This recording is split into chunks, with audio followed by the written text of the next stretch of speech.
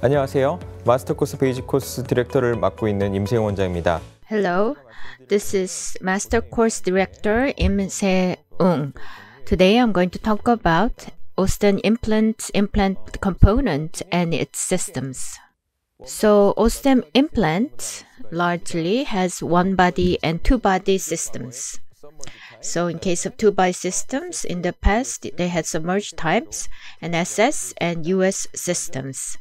First, TS implant is the one that is most popular and it can be used for all cases, and it can also do one stage as well as two-stage surgeries, and there are clinical convenience, and that's why it's become the most popular one.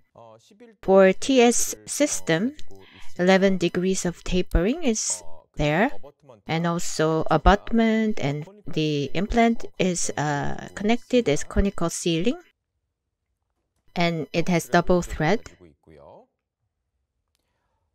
And in case of TS system, mini and regular platform are available. In case of mini, 3.0, 3.5, and for regular from 4.0, all platforms, healing abutment or general abutment are all compatible. But for mini and regular lines, it's all different. Healing abutment and abutment, they are all different. It's because diameters are different. More recently, 3.0 line has been added, and mini implant is mostly used for anterior region. For 0.0 and 7.0, it's not implant that are used routinely. 5.0, if there is a failure, it's not very stable, then you opt for the bigger ones. In terms of length, more recently, extra short has also become available. From 4 to 6, the actual length are the same, but for 1-2 millimeters surface treatment are different. So this area can be above bone levels. So in reality, 5 and 4 millimeters of placements are possible. In case of 10 millimeters implant, this is the most popular one, and generally up to 13 millimeters are available on the market. In the past, TS2 implant was mostly used, but recently this has become the most popular one, TS3. It has the adequate tapered level, and this adequate tapering, in case of drilling, we use tapered drill, and when we placed it, tapered implant is placed, and through that we can gain adequate stability. For this implant, it's not routinely used because it has a strong tapering, so it has stronger stability. So if the bone quality is bad in the maxillary area, and for selective cases, we can use this. For TS system, in case of bone quality is bad, or we had a wide GBL, like using cover screw, you can submerge, and healing abutment can be connected for also one-stage surgery. Recently available KS system, it looks very similar to TS, but what is different is tapered area. I said 11 degrees, but for KS it's 15 degrees. So 15 degrees tapering means that for TS implant, the tapering is stronger, meaning that in this area, it's thicker. So in terms of the posterior, you could have more resistance of the implant. So, but the basic structure are very much the same.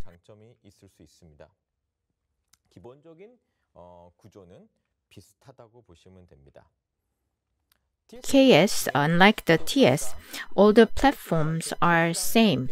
So mini and regular do have and share platforms. It doesn't have different lengths. And TS and for KS, structurally, uniqueness is this tapered area. So KS has stronger taper. So this wall thickness is compared to 11 degrees. KS can be thicker. So in terms of the osseo integration, it can be more stable, especially on the posterior side. For SS system, personally, I prefer actually and like this system because SS system basically has 1.8 to 0.84 height, so it cannot be submerged. It always needs to be non-submerged. So you can only do one stage surgery. Tissue level, it needs to be placed at that level. It has limited usage. So SS you cannot use in the anterior region, and also the osseo space. If it's not sufficient, then also it cannot be used. However, I said I like SS system. The biggest reason of that is it has structural stability. So in the posterior area, single implant, especially if you have strong occlusal force, then sometimes there could be mechanical problem. But for SS, this structure is very stable. So for the posterior single placement, my first choice is wide neck SS system, and a long term in terms of prognosis, gingival reaction, prosthetic complication probability is less. So if you take advantage of SS system, I think it can guarantee long-term stability. So for an posterior single 5.0 wide net fixture is what I mostly opt for at my clinic.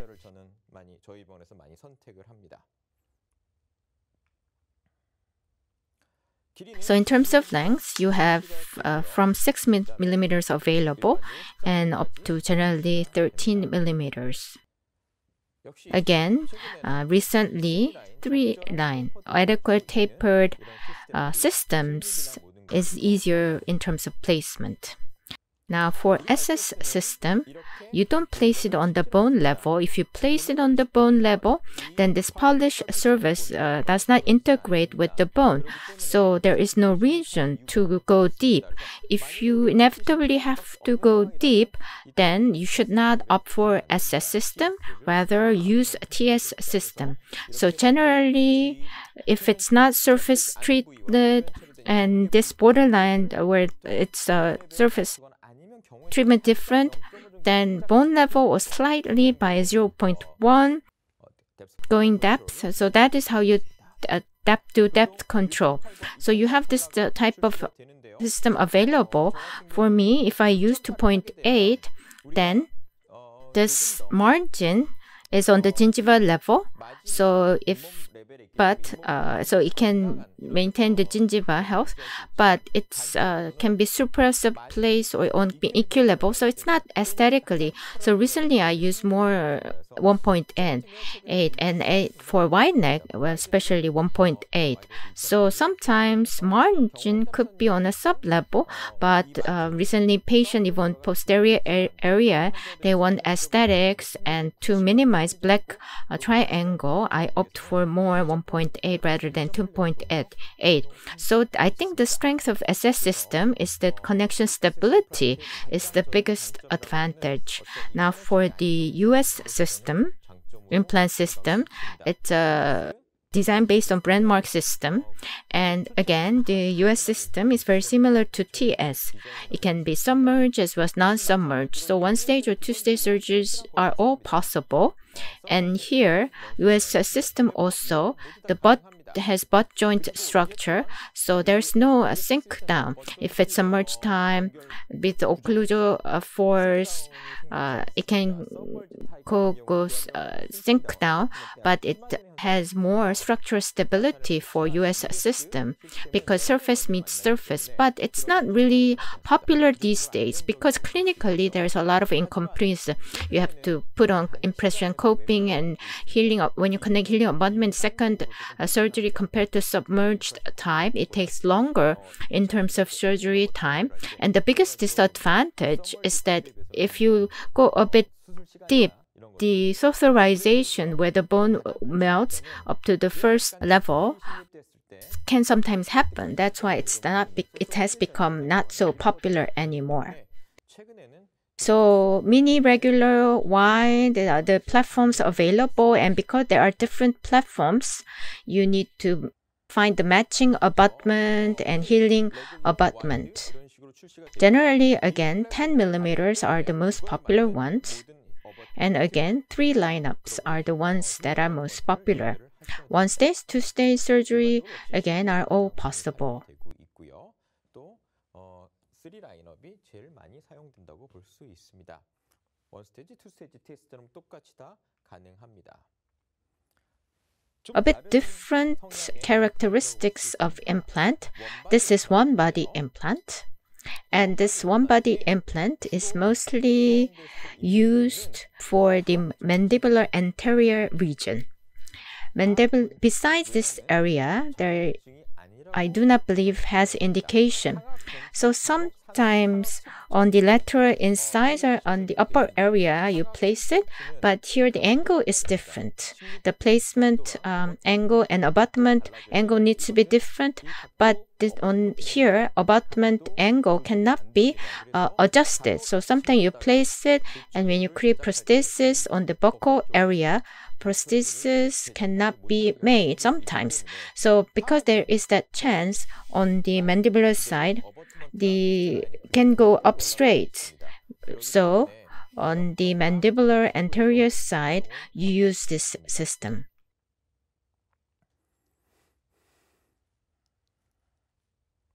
Now, it can only do 1-stage surgery, and for MS implant, when you place, the most important thing is stability. You have to have at least have a stability at 30 newtons, because in the MS system, immediate temporary is placed on the same day. But if the stability force is low, then you cannot do immediate placement. So when you do placement, 30 newtons, well, from 20 to 30 newtons are something that you need to surgically secure. And it cannot bend, as I told you. So besides mandible anterior area, I do not recommend using this system.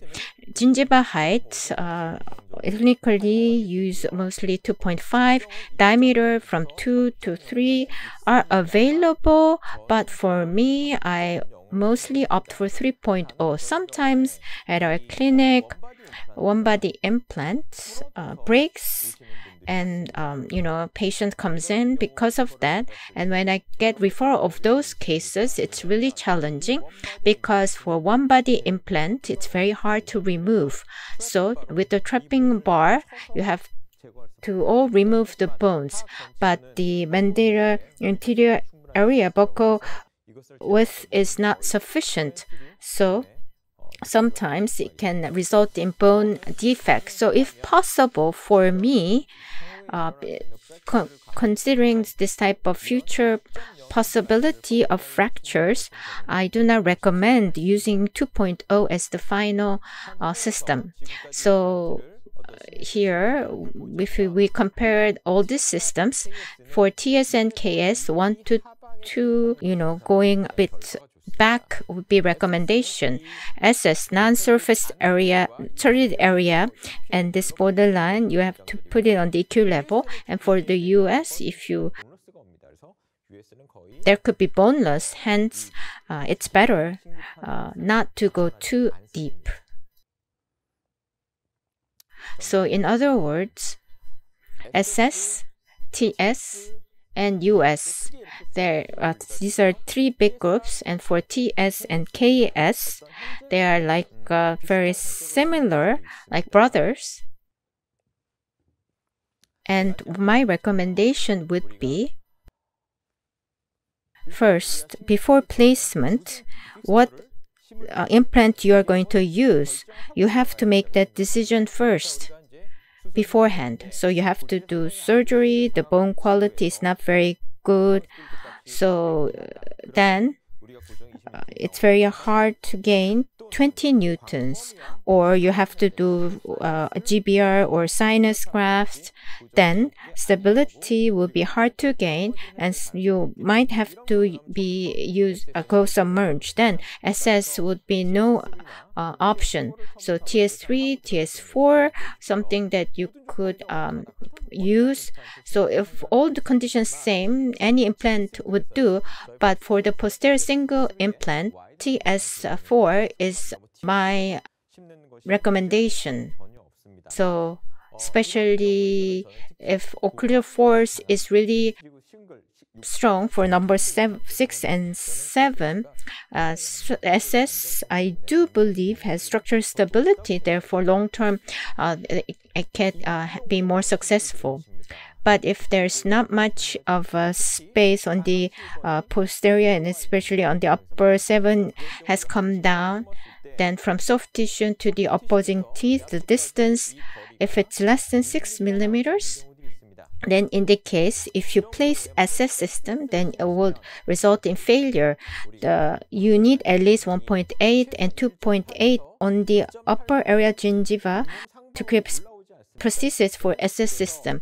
So you might not have space, and then you have to do endo, or you have to do some other treatment later on. Then you have trouble with the patient. So if there's not much of space on the posterior AR, SS should not be used. You should at least use TS and US.